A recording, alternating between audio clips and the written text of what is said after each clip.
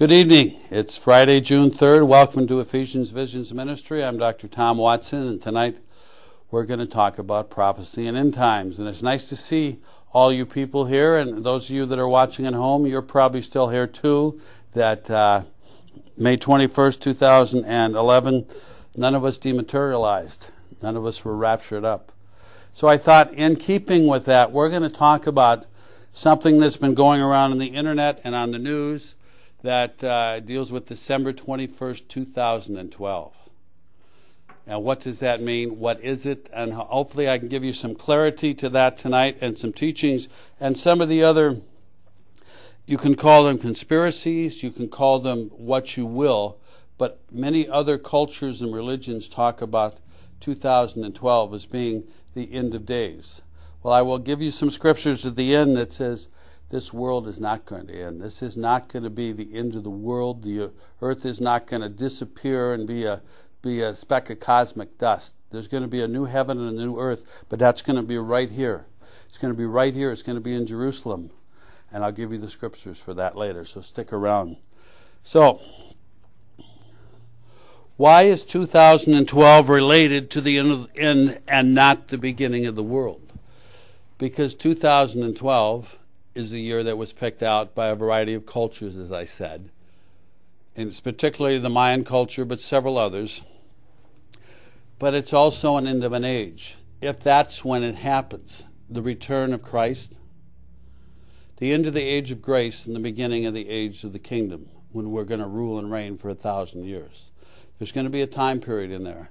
So there are several lines of thought that point to the year 2012 as a period of radical transformation and the culmination of human history. Is it going to end then? So December 21st, in Mayan prophecy, they mistakenly have said that's the end of the world. They evidently didn't say that, but the news media has misinterpreted that. First of all, what it is during the Mayan 13 Bacan countdown, it's a termination point, December 21st, 2012, which is the winter solstice. A lot of things are going to happen on that date, according to this. It's the end. The Bacan calendar, B-A-K-T-U-N calendar, began in August 12, 3114 BC. So, 1/5 of the procession deals with the B-A-T-K-U-N calendar. It's a 26,000-year period. And they discovered that in 2012 was an end date which coincided exactly with the galactic alignment, where the sun is going to be in direct alignment through a space directly to the middle of the Milky Way. And all the planets in our solar system will be in one perfect line. Everything will be lined up. This happens once every 26,000 years. So it is actually a solar event that's going to happen then. Nobody knows what that will do, what that will cause. But the Mayans taught that this was the birth of the sun. This was the birth canal that the sun came out, and we do know that the Milky Way gives birth to stars. That's an astronomical fact. And so this started way back with the Olmec civilization, who first began charting this in 680 BC. And then the info was given to the Mayans, and they tracked the winter solstice. Mostly it was for planting crops. And it helped create 17 of their calendars. And during the course of looking at the sun, who they thought was a god, and we'll talk about this more in a minute, that they found the earth actually wobbled on its axis. Scientists now tell us the earth wobbles on its axis. But they found this out several thousands of years ago. So the progression, precession is what they call it. There's a gradual shift and drift of the stars across the heavens every year. That's due to the earth's wobble. So the earth wobbles. So as I said, every 1/5 is a 5,125-year cycle. So the 26,000 years are coming up, and we're realigning the galactic center. And this is supposed to be a wake-up call. So that, as I said, once every cycle, the dark point at the center of the Milky Way, called the galactic equator, whom they called the sacred tree, intersects with the elliptical, or the plane of the sun, who they thought was a god, moving across the sky. So this is going to happen on that day. Okay, so it is an actual astronomical event, December 21st, 2012, once every 26,000 years. And we're all going to be around to see it, unless something happens before that none of us are here. So, the Mayan mythology, the sun is the god, the Milky Way, the gateway, was the life and death. So this was a birth canal. So the hieroglyphics indicate the next interception then would be December 2012. The Mayans weren't prophets. They were great mathematicians and accomplished astronomers. They were not doomsday predictors. They were not that at all. They actually discovered and studied the sunspots, and they found cycles to the sunspots that our astronomers today still don't understand, and they're still trying to decipher the Dresden codes and the Mayan prophecies that are written down, how the sunspots work and how they affect our growth and our weather, because they do affect our weather to an extent. Global warming is not due to us with our pollution. I'm sure it's helped a little bit, maybe 2% is what the knowledgeable scientists tell us. But the sunspots and the amount of heat given off the sun by the sun affects our climate here, and the amount of radiation that gets through. So the Mayans weren't doomsday predictors. They were mathematicians and they were astronomers, but they also practiced astrology, which we as Christians don't believe in.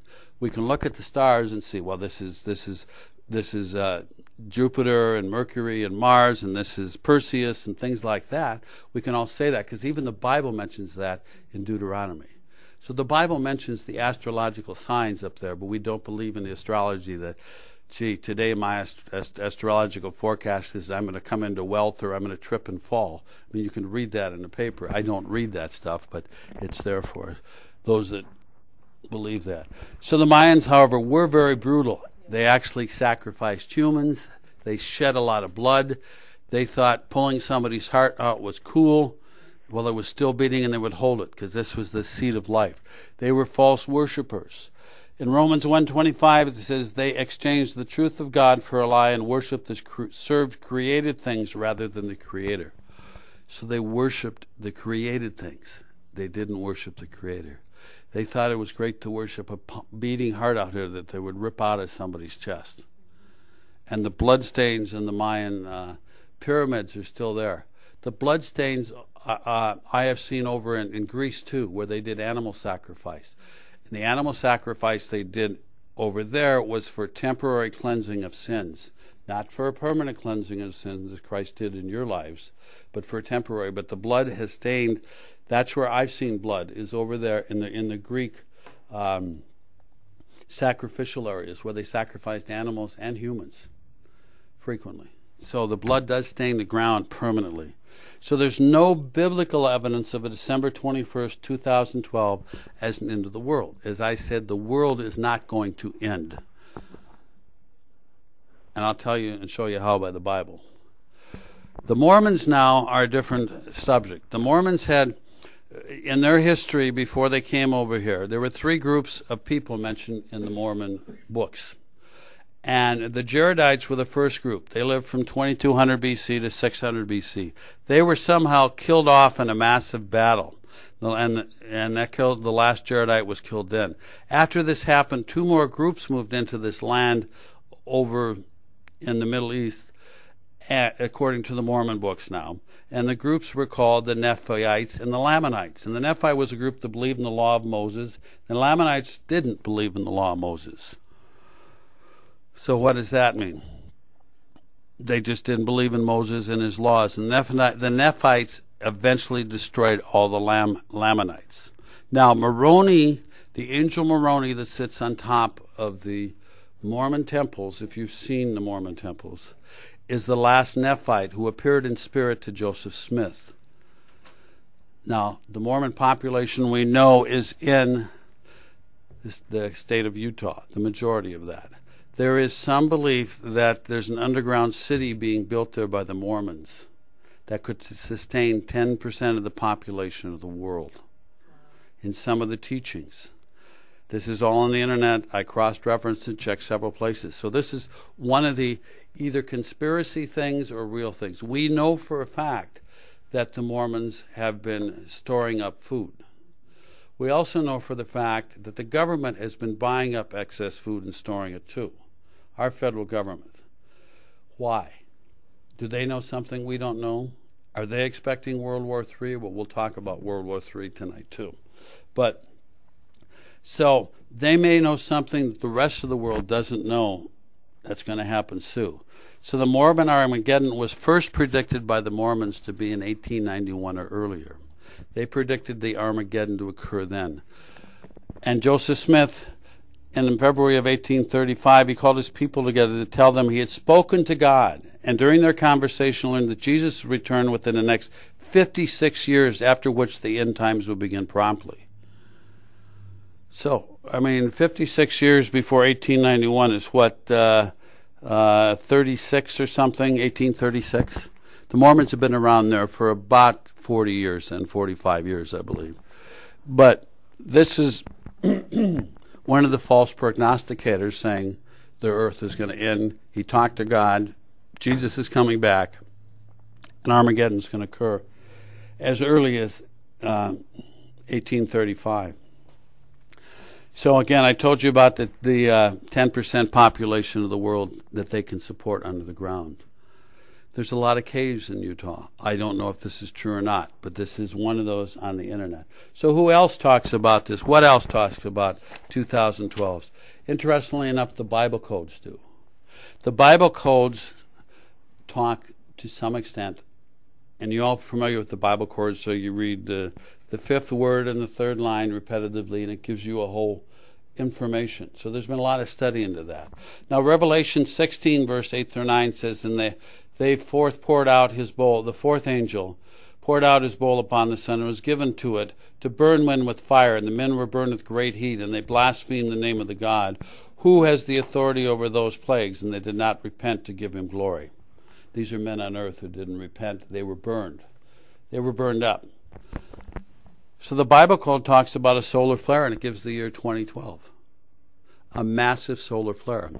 We know from the solar scientists that every 100 years or so the sun flares up and fries the solar system. It's about to do it again in 2012. They predicted that.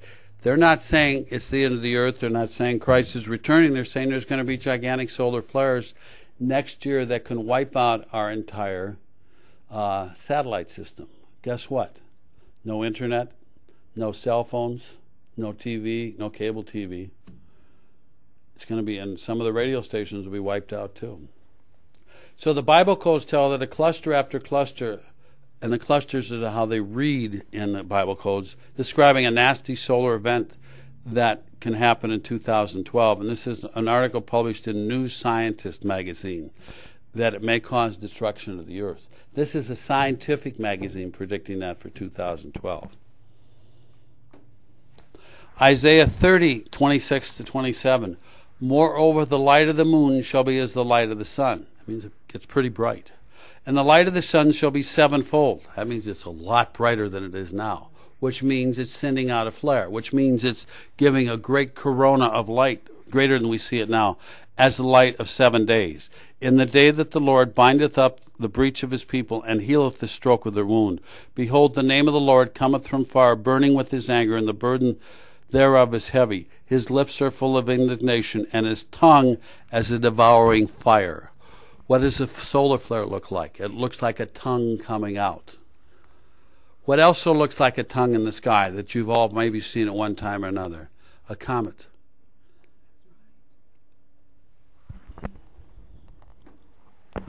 The tongue of fire is an important clue. There's a large stone-like comet due to approach the Earth in 2012 to come within very close proximity to the Earth. Okay? So I'm just telling you things that are happening in 2012 that are predicted. So this comet is like a tongue. The destructive characteristic of the event is described as a tongue-like. The folks of Exodus 2006, which is another group that are talking about the end times, theorized the comet breaks up like the Shoemaker-Levy comet did when it came to Jupiter. Remember those pictures of the comet hitting Jupiter as it broke up? And it was looked like tongues sticking out. and thus creating a tongue-like array of comet matter which impacts the Earth in a shotgun effect. These are scientists talking about this. The approach of the Lark Comet in 2012 will trigger a solar eruption that will fry the Earth like a rotisserie, they say. The solar flare and resulting coronal mass ejection, called a CME, will be tongue-like characteristic of this event. How many know that last Monday a comet hit the sun? Some of you know that. You saw that. And it sent out a tongue. It didn't go out very far. It didn't go out as far as Mercury. But this was a small comet. We're talking about a huge comet that they're talking about coming. Wow. So we got the Bible codes. We've got the Mormons. Now the Tibetan monks even have to get into the action. So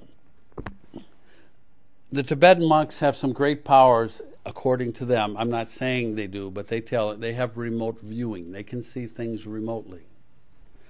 And they're saving the world from destroying itself in 2012. They believe some event's going to happen. And it's nothing new in Tibetan monasteries. For thousands of years, remote viewing in the middle of another spiritual activities have dominated the Tibetan culture. When tourists from India came to learn from the few Tibetan monasteries,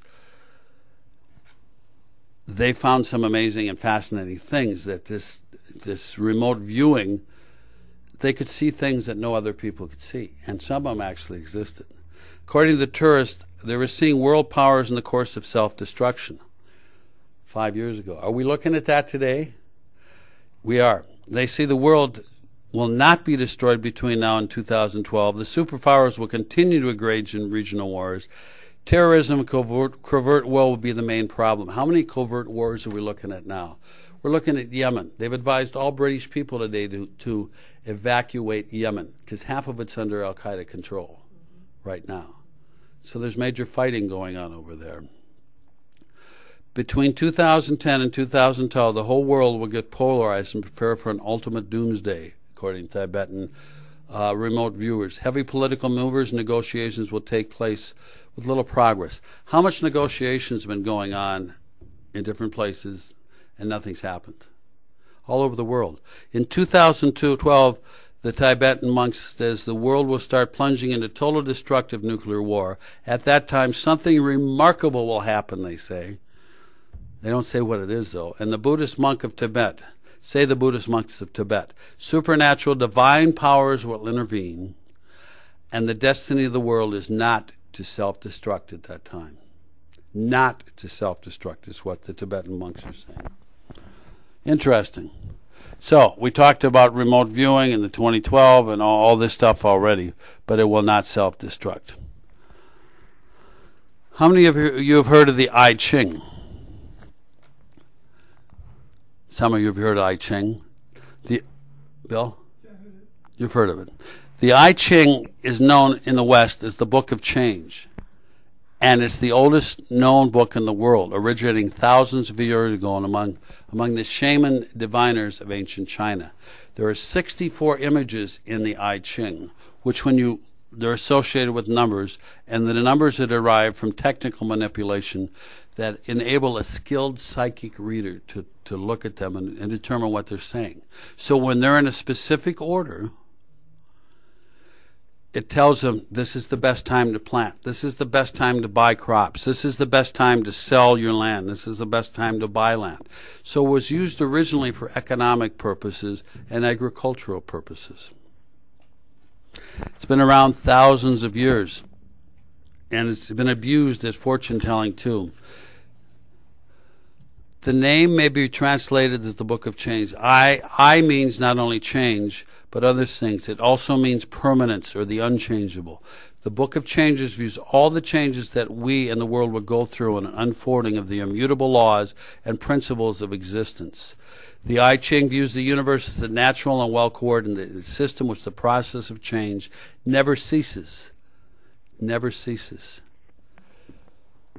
But it's its images. And it views the universe, as I said, it presents human nature and destiny as based on principle and order, used for buying stocks.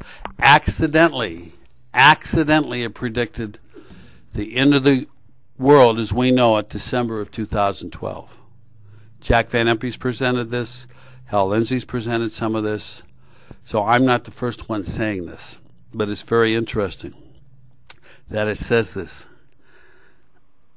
So we've got the I Ching, we've got the monks, we've got the Mormons, we've got the Mayans and the Incans, if we want to go there.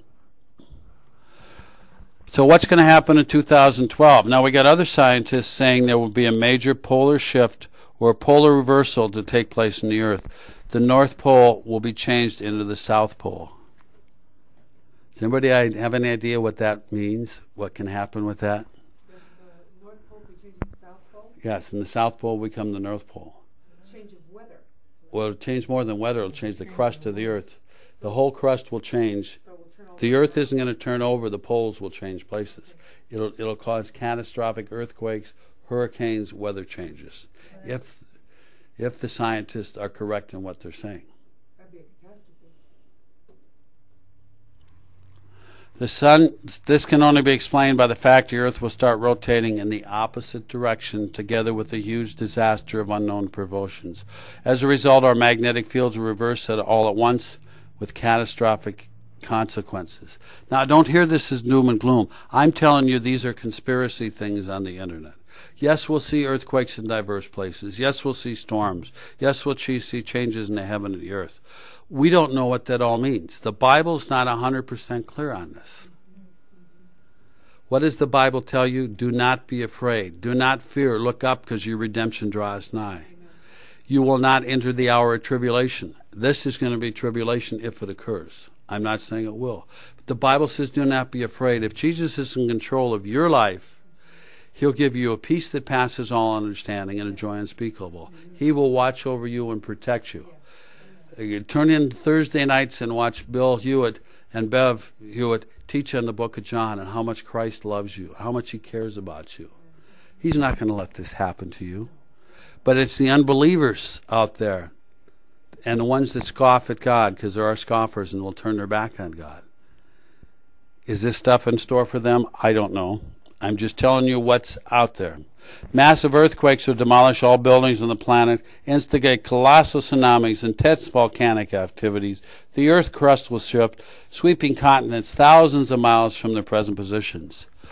The Dresden Codex also talks about this in the Mayan culture. Talks about a comet hitting the earth, changing the poles and reversing everything. So it also talks about it in their past of this happening. Has it happened yet? Well, we know back in Russia, back in about, 1912, where a comet came down and wiped out thousands of square miles. Not very many people lived there, so there weren't deaths attributed to that except for some animals. But it snuck up on us. Now we have the Hopi Indians. How many have heard the Hopi Indian prophecies before? Some of you have.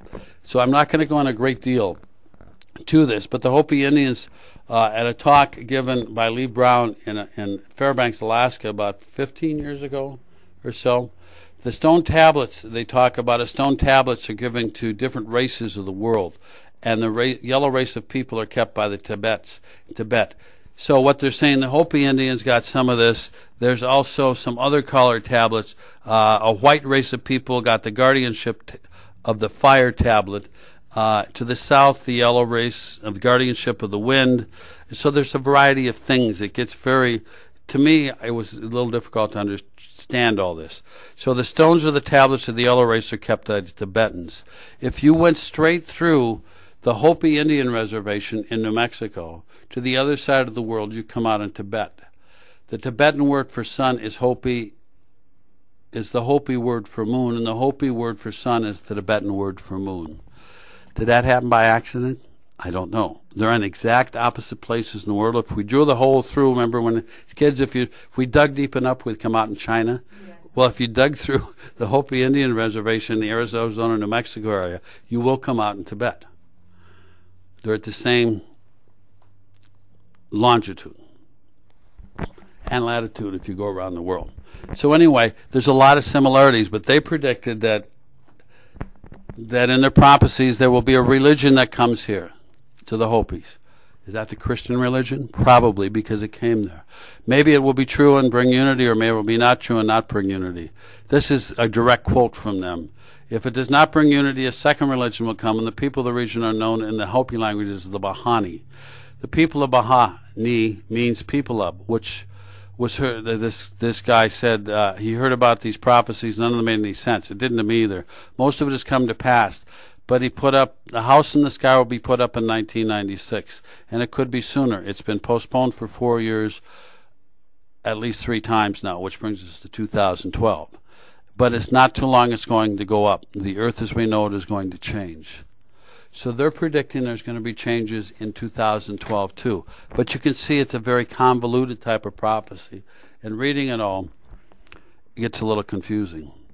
Now, who else talked to us about prophecies in 2012?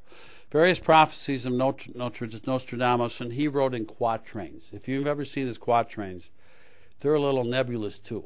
They're hard to understand. But he got a lot of his information right out of the Bible.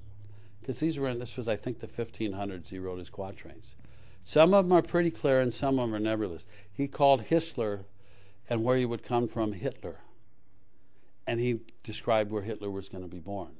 He described World War I, II, and III, occurring approximately World War I and II when they did, and World War III coming up in his quatrains. They're a little nebulous to decipher, but it was 2012. And there would be increase in large-scale calamities all over the world, famines, etc. But as I said, he got most of his information from the Bible, but he would go into trances and see all this transpiring. Again, predicting the end of the world. How many know about the Great Pyramid of Giza? They have a time line in the stairwell that ends in 2012. Why is that? Did they get tired of writing and walking up the stairs? The stairs keep going up farther. You know, it's very interesting. And according to what I have read on the internet and seen in 2 books, that the timeline predicted World War I and World War II within 2 years. And when was the Great Pyramid of Giza built? 3,000 years ago or something? Of Khufu. And it was also built as an observation deck for the Great Conjunction of December 21st, 2012.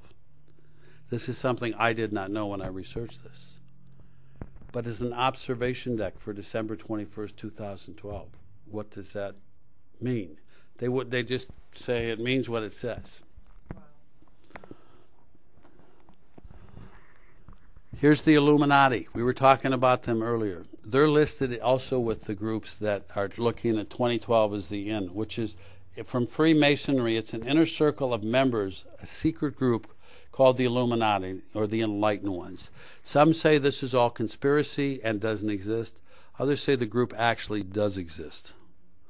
So, we'll talk about this in another teaching and give you some historical background of this. It was founded by Adam Weishaupt, who was heavily involved in the occult. That'll give you a clue, you know. And the order was founded on May 1st, 1776. So May 1st is the grand climax, and it's an important day for Satanists. And their apocalypse they describe, which is described on the internet as a hoax, I put that in parentheses, was described as being in 2012. So another group. But again, it's occult. Astrology, which is occult. We don't believe in the Tibetan monks' ability to see what they see through their visions that they have, as I talked about here earlier, the remote viewing. That's like automatic writing. If you saw Indiana Jones and the crystal skull, you know. So we don't believe in that as Christians. But other people talk about that. Even Albert Einstein got into the act. Okay?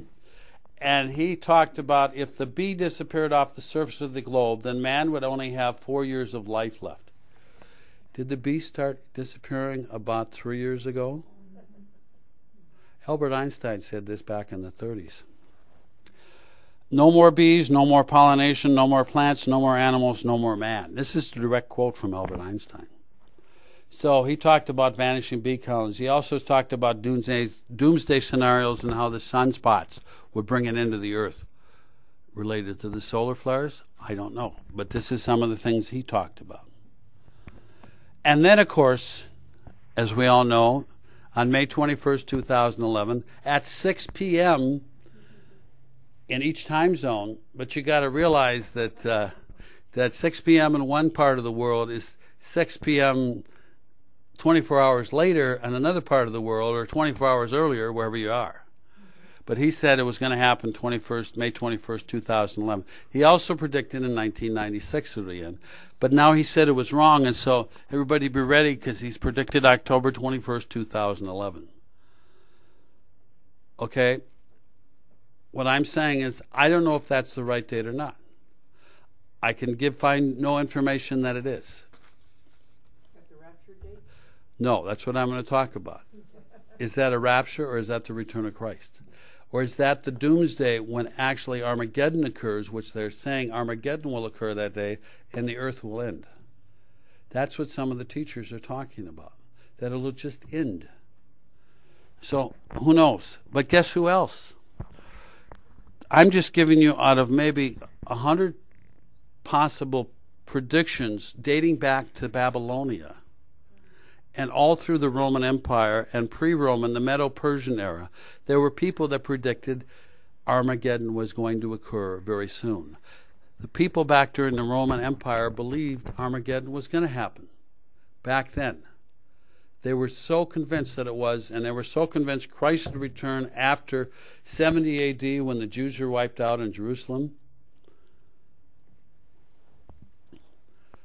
In 1843, the Millerites in New England, who was a pastor, predicted the earth would end in 1943, as we know it, or in 1843.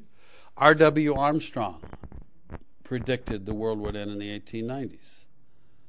I think he was with the Seventh-day Adventist. Is it worldwide? Worldwide. I think, yeah. Halley's Comet was predicted to destroy the earth in 1910. Pat Robertson in 1982 said that's when it was going to end. We know what Hal Lindsey did in the late great Planet Earth, and even Hal Lindsey's program tonight dealt a little bit with this. And even Jack Van Impe on Wednesday night, if any of you watched that, addressed some of this during the first 10 minutes. I didn't get any information from either of those other than it confirmed what I had. And Heaven's Gate, Georgiana and I lived in San Diego then, and all these guys thought that when the comet Chehotny came through, they all drank the Kool-Aid and they died in this mansion. It took a long time to sell that mansion after they died in there. I remember that. And we were there. It made big headlines back there. Nostradamus predicted August of 1999. And of course, everybody remembers the Y2K thing in January 1st. The world was going to end then. All the computers would crash and we'd all die. And how many guys since then have predicted? Jeremiah 14:14. Then Jehovah said unto me, the prophets prophesy lies in my name. I sent them not, neither have I commanded them, neither spake I unto them.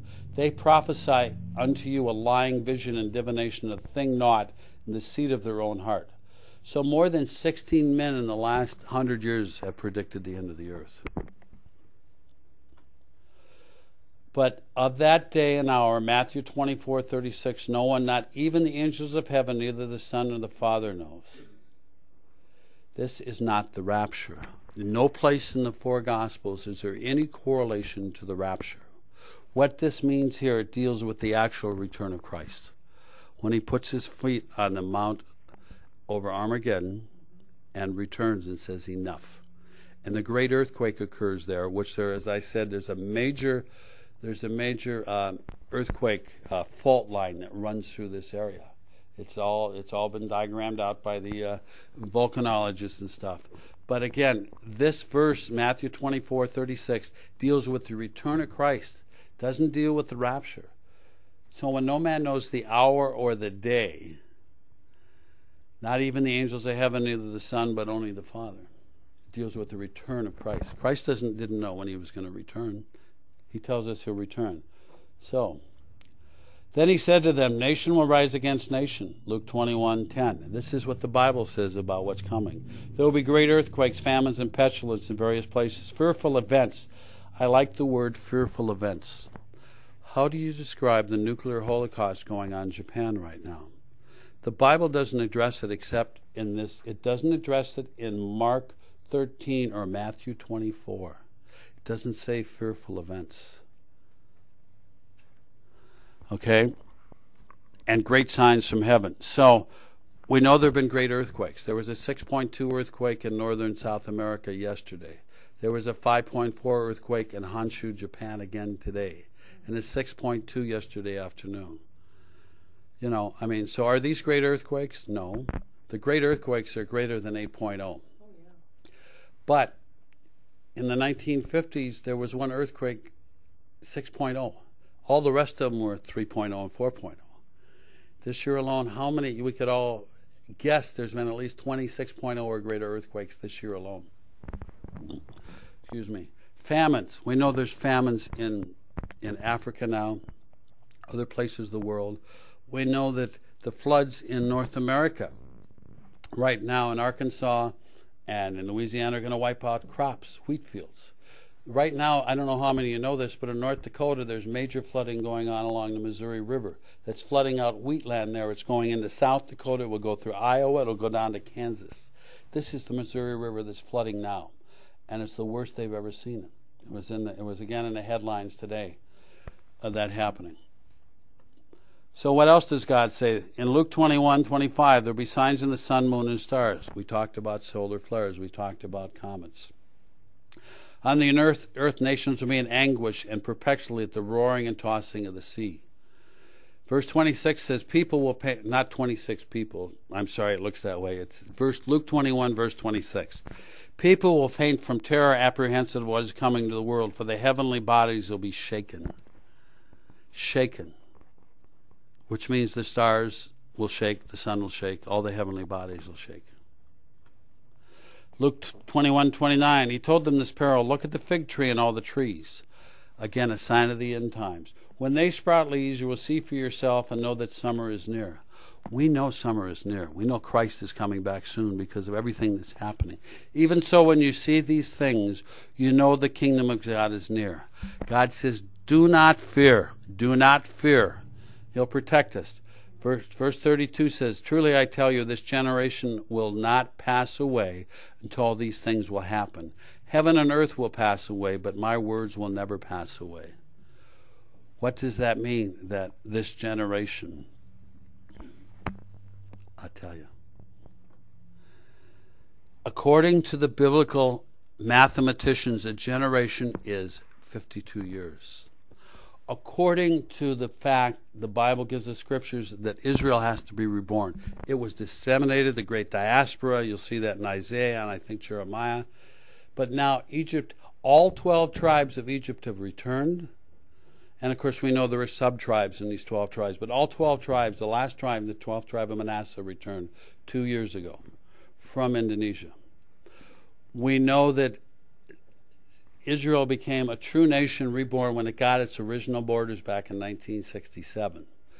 So, and please don't hear me, I'm not predicting the day or the hour. I'm telling you what the Bible says. I'm telling you what a generation according to the biblical scholars are, according to Israel being reborn according to the scriptures. So if we add 1967 plus 52 years is 2019, minus 7 years for Daniel's 70th week, or the 7-year tribulation points to 2012 again. I'm giving you math. I'm not doing the math like Harold Camping did. It's going to be 6 p.m. on May 21st because it's exactly 3,200 years from Noah's thing. I'm just saying this is a simple three-step thing. I don't have a day, I don't have an hour, but I know it's the season. I know summer is close because the scripture told us that here. That look at the fig tree in verse 29, all the trees. When they sprout leaves, you can see for yourself. Who is the fig tree? Israel. Yes. Israel is the fig tree. They've sprouted leaves. They know summer is near. You know the kingdom of God is near, and that's the generation. So the world will not end. Only the age of grace ends, and the kingdom age begins, the kingdom of God. as it returns. There are over 120 verses. You probably heard Jack Van Impe say that on Wednesday night, that deal with the world's not going to end. Psalm 104:5, who laid the foundations of the earth, that it should never be moved forever. Forever, the Bible says. Psalm 37:29, the righteous shall inherit the land and dwell therein forever. Matthew 5:5, the Beatitudes, blessed are the meek, for they shall inherit the earth. When you're going to inherit something, that means you're going to have it for the rest of your life. Isaiah 45:17, but Israel shall be saved by Jehovah, our God, with an everlasting salvation. You shall not be put to shame nor confounded. World without end. Word without end means world without end. Revelation 22:5. So I go Old Testament to New Testament. There shall be no light there, and there will be no need candle, neither light of the sun, for the Lord God giveth them life, and they shall reign forever and ever. This is at the end of the Bible. What do we believe? We believe what the Word of God says.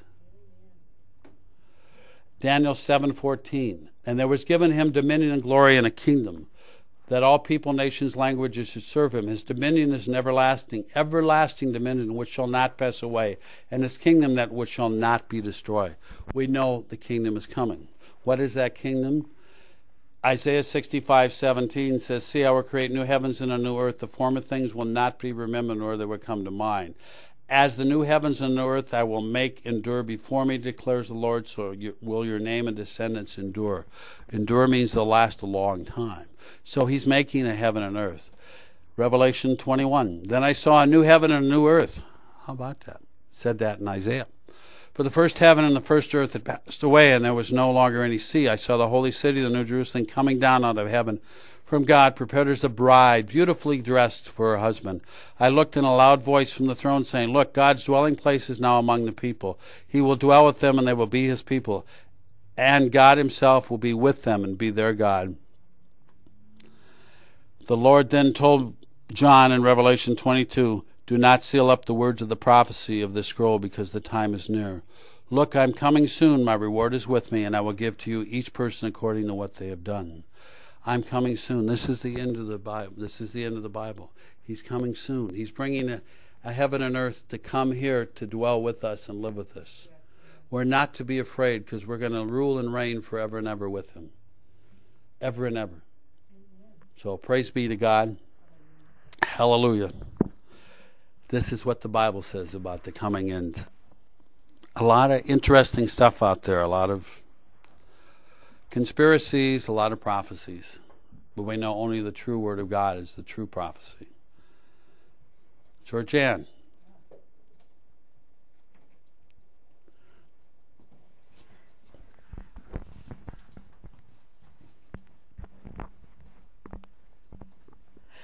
Was that a lot of information you don't see anywhere else? Wow. He said to me driving over in the car today, my presentation tonight is something I would be interested in watching if someone was presenting it. Being the scientist that he is, that's where his interests are. Oh, by the way, it's Tom's birthday today. And if 2012 is in fact, this may be the last year you have to celebrate. You won't be getting a whole lot older. I'll be young forever. This, right here? I've gone too far this time. Huh? Okay, I'm just going to move the cord so I don't fall in. Well, thank you. It's good to see everybody tonight. Hope you had a nice Memorial Day weekend. We had a wonderful time. We got to see two of our grandsons that are 7 and 9 and spend time with them. It was fun. But the weather, everyone wants to know what is going on with our wacky, weird weather in this country. It's the whole world, but in this country especially.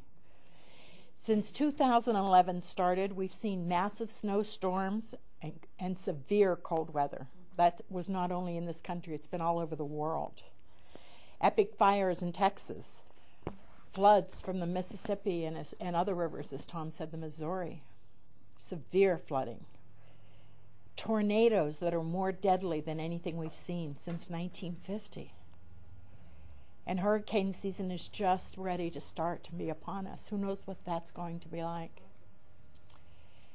Everyone wants to know what's going on with the weather.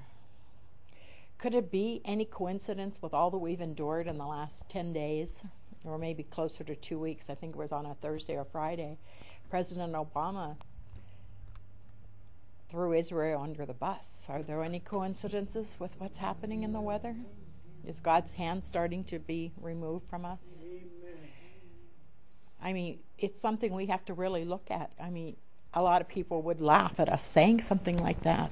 But look at the tragedy since that day. It started immediately after that. The very next day. The climatologists are stating that the earth is getting colder, and that's what's causing the severity of our weather because of the coldness. It's causing these violent weather changes. I was watching someone give a report on that today, and he said, with everyone saying that, you know, that's the warming and everything, it's the exact opposite. The cold is what's causing it, and it's going to become more violent because our weather is going to continue to get colder.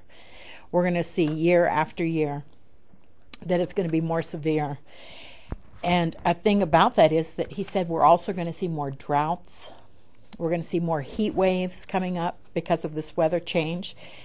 And he said having the cold weather is much worse than having the warm weather that we were experiencing for many years because it's harder on our bodies as humans. It's harder to survive under those circumstances in every way, you know, for whether it's the growth in the, you know, in the earth or whatever. With the freezing weather, it's a lot more difficult. So that's been a lot to look at. Our weather alone has been massive. I mean, that's been one of the high things, you know, across the world. But the economy is another issue and another point that everyone is interested in. You know, the investors in our country are starting to become very concerned with what they're seeing. The debt crisis. We were told just this week that if we don't increase the debt limit, then our rating's going to be dropped. They're threatening that. Now, whether that's going to happen or not, we will have to see. But I've heard congressmen speaking this week saying it has to stop. It has to stop somewhere. And we all agree with that in this room, I'm sure, that the debt has to cease. Yeah. The UN warns that if the US dollar collapses, that it'll upset the entire global economy. And the rest of the world's already in its own crisis situation. Our job market is down. Jobs in May were fewer than they've been for hiring workers since, I think, 2 years. Didn't they say in 2008? Unemployment's going higher and higher. It's going to go back up to double digits. It's close right now, instead of it decreasing and getting better as we're being told. Home sales declining. They're stagnant all over the country. But we're seeing a surge in gas and food prices. And the Japanese effect on manufacturing has caused our manufacturing to cool. So many of the things we need that are manufactured over there because of their crisis, we're unable to get. So we're closing plants, laying people off. But there's good hope. Obama today signed an agreement, I believe it was just today, between Fiat and Chrysler. Now we're supposedly no longer going to hold stakes as a government in these two companies. That was supposed to have been the big hope for our economy crisis for today. Would you repeat that? Yes. Today there was an agreement signed between Fiat Car Corporation, I don't know what their full title is from Italy, and Chrysler. And they're no longer going to have their stock held by the government. The government had been holding that when they were handing out all the bailouts and things. So that was supposed to have been our hope for the crisis. I mean, that was supposed to have been a big thing today, that's going to make such a difference. I don't see how it's going to in the economy. It's seeing one step go closer in the right direction, but how much will it really change things? And on a little lighter side, I saw that TV executives actually admitted that they are biased in the liberal sense. Now, can you imagine? That's just hard to believe that TV has been presented to us as liberal bias. That someone could actually admit that is amazing. I think the whole world knew it. No one was just saying it. Also, Dr. Susan Johnson Cook. She's a Baptist preacher. She's from New York. And she has been sworn in to be the new religion ambassador across the globe. I saw Hillary talking to her, and she was so excited about bringing this lady in. She also warned that there'd be many trouble spots across the world. Is that not true, having to do with religion? But this woman says that she believes in equality for all religions, and that she will worship with all religions across the world. And after she's done that, she will get back to Hillary Clinton and to President Obama and give them a report of what she has found. Yes. But she's coming from America, another new position. Dr. Bernice King, she's the niece of Dr. Martin Luther King. I don't know if any of you have seen her on TV. She's a very powerful woman. She's been an elder in a church with Eddie Long down in Atlanta, Georgia. I don't know if any of you have heard about any of the situations going on with him. He's been accused by 4 young men. I guess they're older now, but when they were youths, that there were improper sexual advances. Bishop Long denies accusation and says that he's innocent of these allegations, but he also settled out of court in this past week to have this to go no further as far as the situation. It's not going to court. He has a huge church. The church has seen a decline in attendance and in tithing. And I'm not just giving you the story because of Eddie Long. Churches across our country are having situations, whether it's financial issues that are questionable or immorality. And people are suffering in the churches. People are being so deceived because they're following the man and not God. Our eyes are on man so many times. And this is the reason I'm giving you this story. This was in the news. Not that I'm just coming down on him alone. I'm using this as an example because it's current. But when you're in a church, especially a large church, and something happens where the pastor has to step down, or there are questions even if he doesn't, issues that haven't been addressed and resolved, the congregation, the people really suffer, and it is painful. I was on staff in a situation where something happened that was nothing compared to this situation. I mean, it was so minute, but the pastor decided to step down. It was one of the toughest things I've ever been through in my life, with broken-hearted people and pain and anger and things that we're seeing in our churches. We've got to learn how to help people in these situations. People have to know that they have to go to the Word of God, that we have to pray to get through these things. The church needs to bring restoration to people. And we have to address the issues at hand. As I said, I used his issue just because it's something current, not that I really wanted to just stick with. But I've seen this happen over and over. How many times in the newspaper over the years, no matter who it's been in the last 20, 30, 40 years, have we seen people who have fallen and what has happened to their congregations, to the people? So these were just some things I wanted to mention that needs to take place in churches that are broken and hurting. Since we're talking about church things, I want to tell you that the courts rule against churches meeting in public school facilities in New York. And there are 60 congregations right now meeting in schools there, and they're telling them that that's not going to be a possibility any longer. This was in New York. It didn't say if it was New York City or New York State. It just stated New York.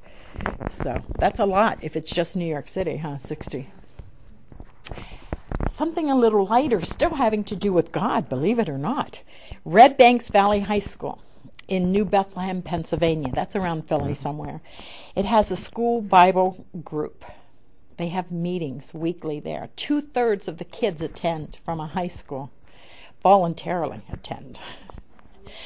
They do skits, games, videos. They present a loving message. The leadership is done only by the students. And the students say being a Christian is fun. Can you imagine in this day and age with kids, teenage kids? We hear all this negativity about teenagers and school and things. And they have found out they have the freedom to talk about God in school and to do these things, and they're loving it, and it's growing. Wouldn't this be a wonderful thing to see in every city, to have at least one public school where the kids could really get to have the freedom to know Jesus and to love him?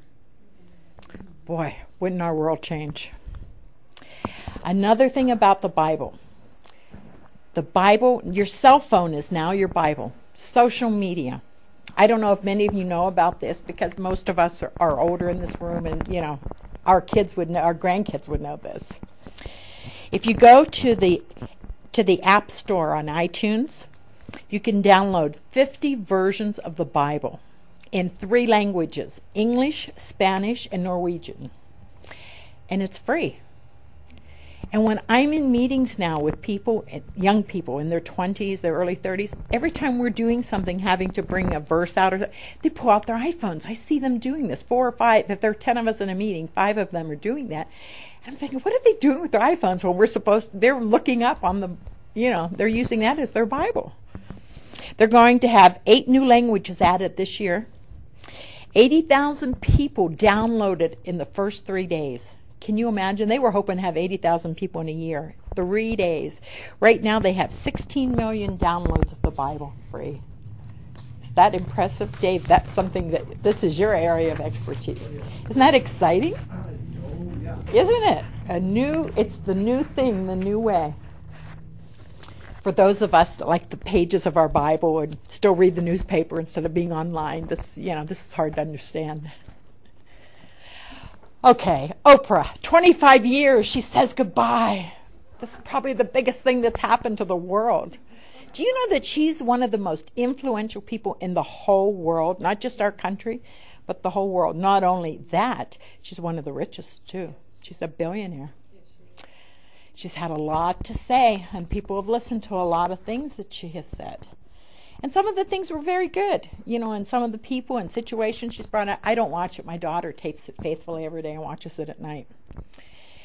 She wants to be viewed as someone who translates and understands herself as a Christian woman, but reflects a modern attitude about religion and religious institutions. Oprah's promoted herself as a New Age spiritualist. And I can't remember the program where you could go online and there were thousands doing it. I'm so sorry I don't have that information, but I can remember this Tully or something, this guy that was doing it, who was a New Age guy. Critics say she's not promoting the God of the Bible, but was indoctrinating her audience into a New Age spiritualism. Oprah reflects the common American practice of choosing whatever beliefs seem most attractive, says Josh McDowell. So we wonder, will Oprah someday be judged before God as a heretic for the things that she's done? She's influenced a lot of people into New Age. But we say, God bless Oprah, she'll still be around doing her thing. But isn't that amazing? 25 years, and it was like the highlight thing in the world to hear. Also, this is something I don't know if Tom's aware of, but you'll be interested in. Physician accused of pushing religion will fight reprimand from General Medical Council. There was a general practitioner in with an entire group of Christian men that were doctors, and he was sharing his faith with a patient. And this patient had no objection to the things he was saying. And he said having faith in Jesus helped him and could also help patients. So he wanted to know that he was in a unique position to reach out to those in the community and to the area. And good doctors do not treat their patients solely as biological or biochemical machines, he says. He said you must practice whole person medicine that is not concerned solely with your physical needs, but also addresses social, psychological, behavior, and spiritual matters that may be contributing to a person's illness. Wouldn't you love to have him for a doctor? Where he's looking at your whole life and wanting to talk to you and find out what's causing the stress and the pain and things in your life. Now, I know Tom has been called on the carpet by the people he's worked for. It's never gone into the medical board for talking about Jesus. Someone complained one time about he had Jesus written, going a scroll across this thing, and across his computer screen, and a person was in his office being treated, and they complained about that. And then I had another patient in the next booth overheard me talk. Somebody asked me, "Would you pray for me?" I said, "Sure." And then patient in the next booth complained about it. Praise God for the Holy Spirit conviction. Yeah, but they went to the clinic, to the head people of the clinic, complaining about him. Well, I know, he got a verbal warning, but it didn't go to the medical profession. So I knew you'd be interested in that one. Christians are worried about Egypt being hijacked by Islam. Didn't we say that at the beginning when there would be the change? Is that what's going to come in? You know, the brotherhood? And did you know that there are 20,000 Jews living in Israel that embrace Christ? That's exciting to know that they're living there and that they're embracing Jesus Christ as Lord. Then I want to tell you about China has a shortage of women. I mean, this is really very, very severe because years ago they said you could have one child. The government stated you could have one child. And if they knew it was female, they aborted that child until they could just have a male child. Now they have all these young men of age to marriage. There are no women for them. They are going online to organizations that are online trying to find women from other countries to be brought in. But one of their concerns is that now they're having trafficking of bringing in women from other countries. They're just, we're concerned about young girls being picked up off the streets and taken, and they're bringing them into China now. And there's definitely a gender imbalance there for one. Men are looking for soulmates on online systems. That right now there are 122 boys being born to every 100 girls. And they said that by 2020 there'll be 40,000 men that will be available that will have no spouses. But at the same time, our top U.S. military commanders expressed deep concern over Chinese military buildup. Has this not been what Tom's been telling us about the kings of the East will bring their 200 million army, the male army, over to attack Israel? And they're seeing this. They're concerned about it now. And this situation tells you why they could have so many men that could be in an army. Our Senate extended the Patriot Act 4 more years where they're going to be able to search records and conduct roving wiretaps in pursuit of terrorists. But that also involves all of us also. They have that ability to do that. This was very interesting to me. Tom brought this article home on Ahmadinejad, that the parliament over there just this past Wednesday said he acted illegally by declaring himself a caretaker of oil minister. He fired the one that was there, took over the position himself to be in charge of all the oil in Iran. And the parliament saying this is an illegal thing that he has done, and that they're increasing pressure on him to quit the post. But since this article came out, he actually has given the position to someone else and is pulling back. But we haven't seen much. Tom mentioned this 2 weeks ago. We haven't seen much of him on TV the way he was before. And so the parliament over there is not pleased with him. There is conflict. He was obviously in violation of their law when he did this. Top UN officials say that the U.S. could veto, our one veto would block the vote on Palestinian statehood. If we were the only country that blocked it and vetoed Palestine coming on board and splitting Jerusalem and all the things that we want to do, that it could be stopped. When Netanyahu was here and talked to our Congress and to our senators, he was very well received. If we could just go to all of them and ask them to make a difference to change the president's mind on what's happening, it would make a difference. Last weekend, there was a G8 summit held in France. 8 world leaders. It was the United States, Canada, Germany, Italy, Britain, Japan, France. They came together to discuss issues. While we were having Memorial Day weekend relaxing, they were doing all the stuff that I'm going to tell you about. They were dealing with issues as ongoing Arab issues. the U.S. committed $20 billion towards enhancing democratic transformation. That's what they committed to, President over there. Also, a package of $40 billion for Northern Africa, supposedly to help set up stable governments in the place of deposed dictators. So there's $60 billion right there from these 8 countries. Do you think it's going to make a difference? Will it produce stability or healthy pro-Western governments for human rights? It's not going to make a difference, is it? It'll be going into a regime that's just as corrupt as the ones they've replaced. They dealt with Libya. The 8 leaders demanded that Gaddafi cease using force against Libyan civilians and promised that Gaddafi could leave and be unharmed. They dealt with Syria, and they said that Assad was to stop using force and intimidation against the Syrian people. Do you think their voice and their opinions have a big effect on the treatment of the people over there? They are more concerned in Syria about Iran and Turkey's opinions than they are of the West. They're more concerned what they want and what they want to do versus our countries. They talked about Russia. The President Obama over there did not resolve the missile defense system issue.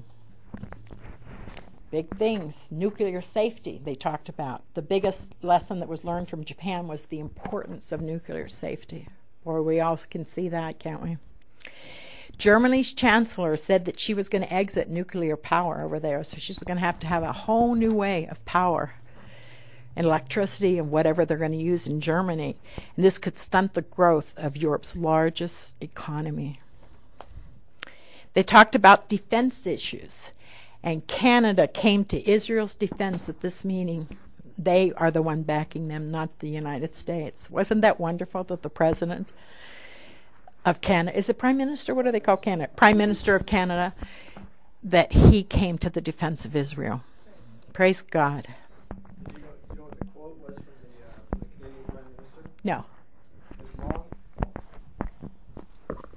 Tell them. The quote from the Canadian Prime Minister, and this was relayed by a Native American woman during the Roar event at Salem, at the State House steps in Salem, was that as long as Israel has breath, Canada will stand beside her.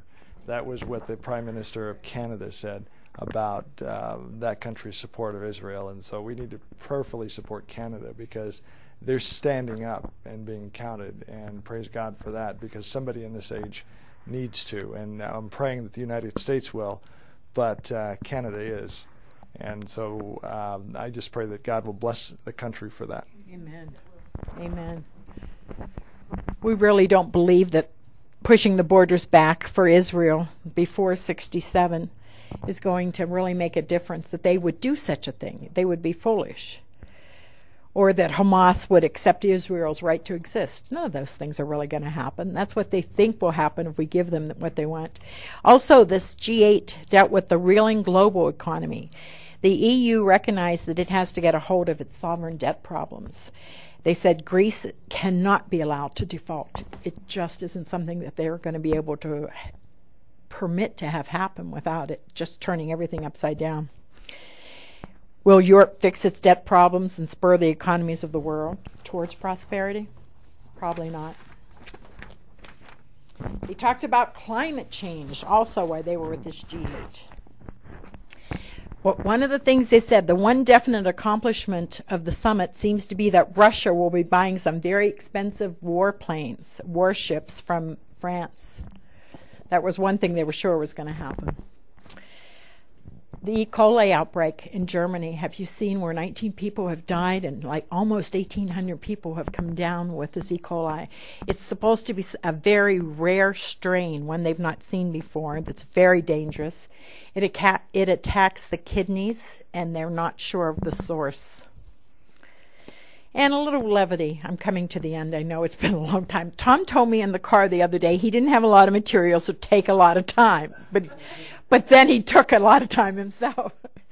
GOP, our presidential campaign for the GOP. Governor Mitt Romney from Massachusetts is in. Donald Trump is out. Sarah Palin, where is she? Is she in or is she out? We're to see. She's traveling the country, though.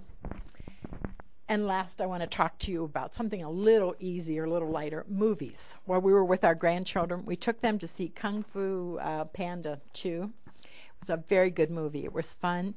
It deals with pro-family issues, but especially adoption. If you have someone in your family or a child or, a grandchild where there is adoption issues, this is a good movie for them to go see because they deal with that and being loved and accepted. And the next day we went to see Rio. The weather was so bad there was nothing to do but to go to movies because it was raining and overcast and everything. It was a fun, upbeat movie with a good message, too. The message in that was, you can do it. So it's fun for kids to see that. It's a new movie coming out today, The Lion of Judah, animated for children. I looked, it's not here. I looked in our papers to see what was out.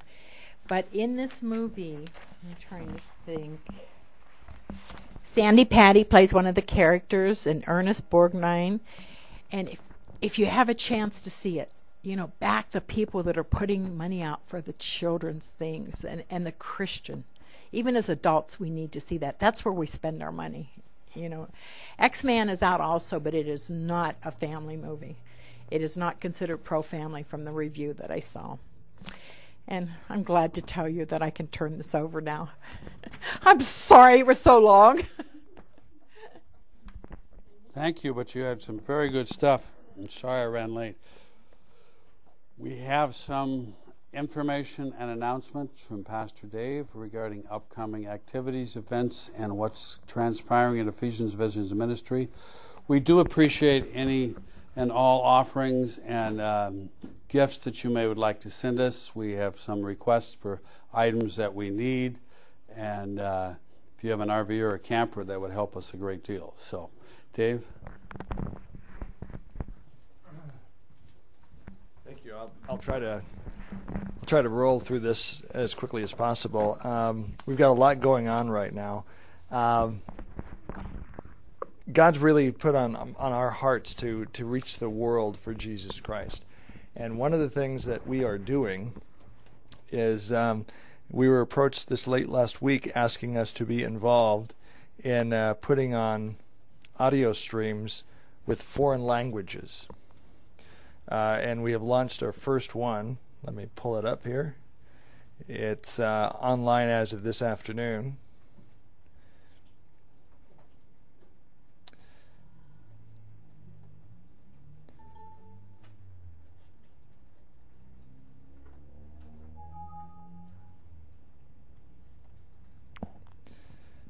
It's Japanese. And it's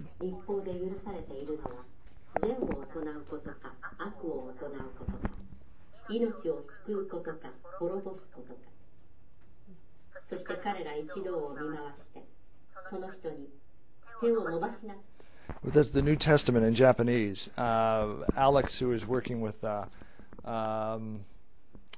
Kingdom Investments, who's a tenant in our building, his wife is Japanese. She lived in Japan until she was 19, and she's going to help us do some production. We've been approached at producing and providing the infrastructure for the Word of God and encouraging news to be put online in several languages, and Japanese is the first one. And we feel strongly that we're supposed to do that. So we ask for your support. Kingdom Investments is the ministry that's paying for that. We're providing the infrastructure here and the technical support for that. Islam and Freemasonry. We have a special guest that's going to be coming here Sunday, June 12th at EVM in this very room. His name is Bill Suddeth. He is currently going and visiting 50 states, and they're conducting training and prayer to break off the hold of Islam and Freemasonry in the United States. They have been to, I think they have, their goal is to be to 50 states by October 5th, and then they're going to visit Washington, D.C. 16 states remain, and one of those states is Oregon. And they will be visiting here June 12th. It's going to be 1 to 5 o'clock in the afternoon. If you plan on attending, please RSVP. It will be online, streamed live with audio and video, so the people who can't come will be watching it. We have a church in Portland that will be watching it online, and then they're going to be calling in afterwards at 5 o'clock during the end of the session with questions for Bill. So this might be the Oregon event for Bill Sudduth to go around and break out Freemasonry and Islam and teach us about it. Now, a little bit about Bill Sudduth. Bill is with Righteous Acts Ministries, and it was birthed out of the revival that occurred in Brownsville. They've served as members of the pastoral care staff and faculty at the Brownsville Revival School of Ministry in Pensacola, Florida. He has a lot of experience in Holy Spirit, in deliverance, discipleship, teaching, preaching, and praying for healing. So that will be June 12th here at EVM. No charge, but we will take a free will offering. So we ask you to please consider watching or praying for that. 9/11 Remembered event is going to be coming up on Sunday, 9/11. We're asking for community partners to partner with us on that.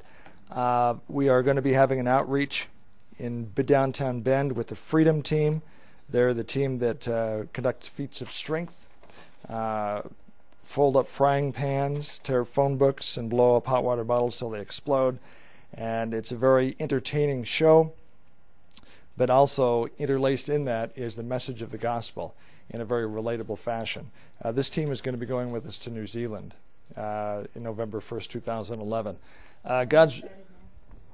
This is Saturday, June 25th at 3 p.m. Thanks for asking. I didn't mention that.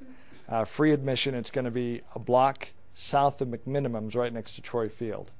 So we are going to be, that day before the event, we're going to be asking volunteers to go with us downtown to tell people in the area that this is going to be happening and inviting them to come on and see the show. And we'll be talking about the entertainment aspects of it and then get them there and have them hear the message of the gospel. We believe we're in, speaking of knowing the seasons, we believe that we are in the end times. I am not going to predict today.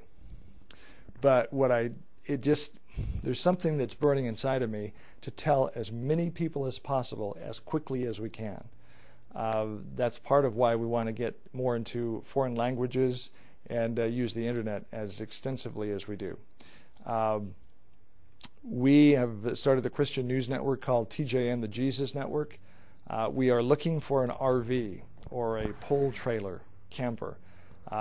We are going to be going to use that for a remote broadcast unit and a staging unit for events that we go to.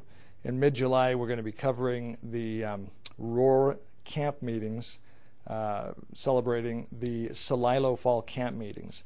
That's where the Holy Spirit fell on, in 1905, I believe is when it was, fell on the Native Americans, and some amazing things happened in revival in the Nez Perce tribe.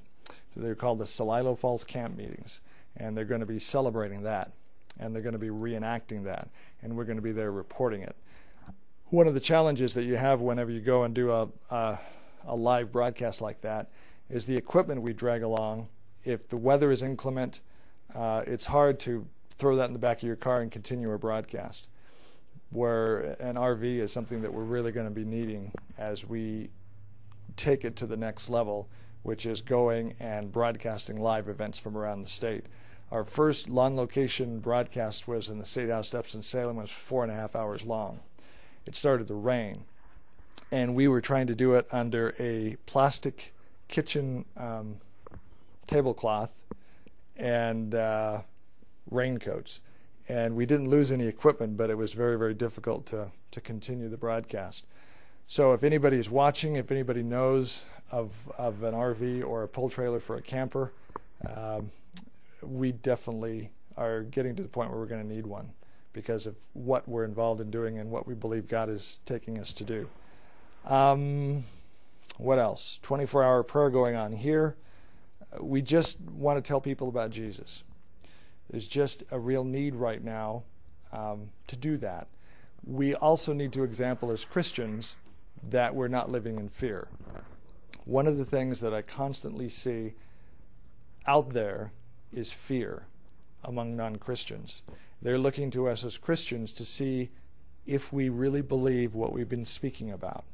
I interviewed a Christian today who is the Mayor Pro Tem of Bend. Her name is Jody Barham. She was involved with the Pink Fire Truck campaign at 3rd and Franklin. And if they raise $5,000 for cancer research, she's going to shave her head. We did an interview with her, which will be on YouTube tonight, where she talks about why she's doing it and her faith in Jesus Christ, and how she wants to use this as a forum to show people the gospel through her life and through her actions. So we need to pray for politicians who are believers. Bruce Hanna, who's the co-chair of the Oregon House, is another very strong believer. So what we try to do in our journeys is find these people and then keep them in prayer and cover them in prayer as they're making decisions affecting the government on all levels of government and in all nations. One of the things I do want to mention is we did have a conversation with the head of the healing rooms in Japan about what her hunger is for that nation to see a revival. One of the things she said kind of sticks with me.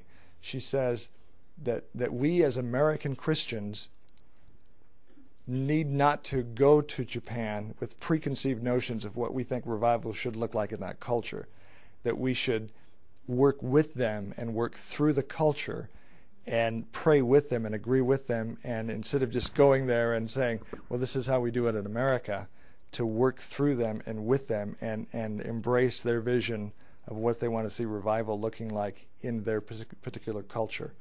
And we're praying with them as prayer partners through the network and through now the streaming to see God really do some amazing things in Japan. They've had some major problems, as you well know, with the tsunami and the earthquake, but God's doing some amazing things. We'll have news reports on that, but I don't have time yet to go into all that. So one thing we need right now is an RV, and as time goes on, we're really going to need it. So we're renewing the call for one. And as you continue to financially support the ministry to allow us to do these things, that's most appreciated. And I think that should do it. Thank you for coming. Thank you, Pastor Dave. We will not be on next Friday due to internet reasons, but we will resume in 2 weeks on the internet with America in Prophecy, to let you know where America is going, where it's been, and what the Bible says about prophecy.